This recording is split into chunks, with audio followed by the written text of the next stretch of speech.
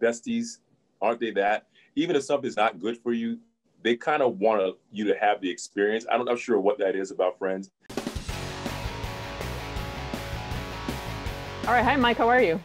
Hi, Lupe. How are you? I'm good. That's good. So what a juicy role to be part of. I mean, this is like the perfect date night movie, right? Yeah, right. It's good. It's a perfect kind of film to get the one you love to cuddle up next to you and grab you tight and look for protection, you know? And also as a lesson, like, all right, Yeah, you're and watching this. also sleep with one eye open, right? So you play Rafe and you're kind of the instigator here. You're like, hey, dude, go for it. Go for it.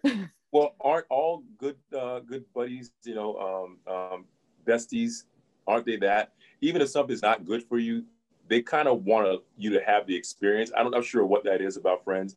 It's like it could be slightly dangerous. It may not be quite good for you, but at the same time, you only live once. So it's not your life. So you're kind of willing to tell that person to go ahead and jump, even when you probably yourself would not jump. So, yeah. It's Vegas. There's what happens in Vegas. Okay. And there's some twists and turns that I did not see coming, which is good because obviously the title suggests fatal attraction, that kind of storyline, but then it just turns it on its head. Yeah. That's how I think Dion likes to do it.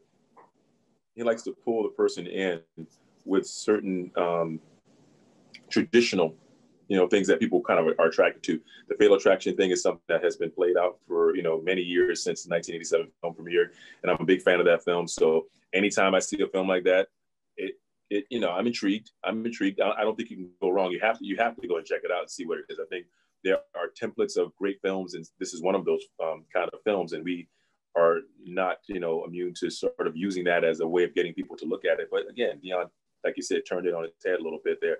So you will be surprised. Can you think of anyone who might want to harm you? Friends? Family? Or a woman you screwed? It's also visually stunning. You see Michael Ealy's character lives in this really great place on top of LA. So it's like you're seeing a lot of successful Black people in this story. It was a nice house, nice cars, people dressing really nice.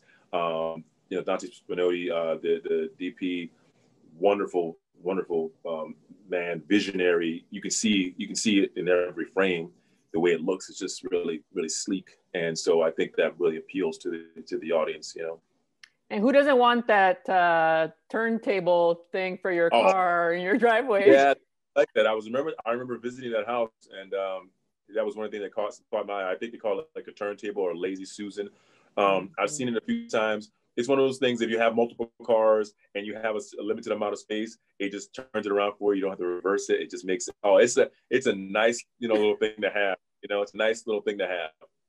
Well, you just confirmed it's a real thing, because I thought, did they just make that for the movie?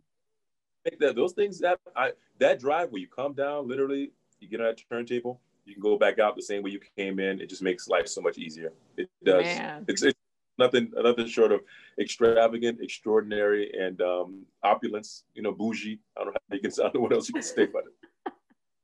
And these characters are very bougie. They're like on the highest. A little bit of bouginess going on there. And this is the second time you work with Deon Taylor, right? It is.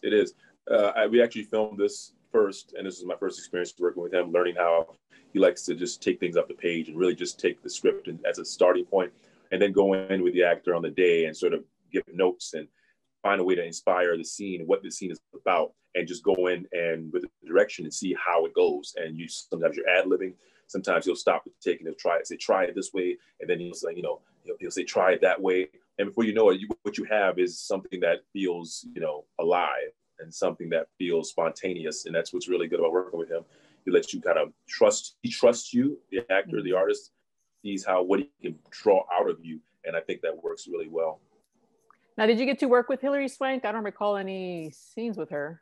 No scenes again with her. So it's like we're here, another film, we're together, and no scenes together. But yeah, we caught up together on set. So it was fun. And what's it like working with Michael Ealy? For some reason, he's attracted to these sort of roles. He played like a stalker in one of them. So it's funny to see him on the other end on this one. Yeah.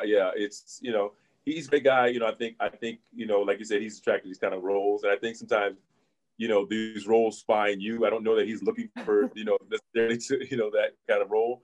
But, you know, again, that's how our business is. That's how we are as artists. I think sometimes things find us and we have to just sort of allow it and accept it or not. And I think, you know, he's looking for a way to do things on both ends of the spectrum, to be the hunted and to be the hunter, you know, maybe. Well, people like these kind of films. I mean, there's a big attraction to them, right? They do get butts in the seat.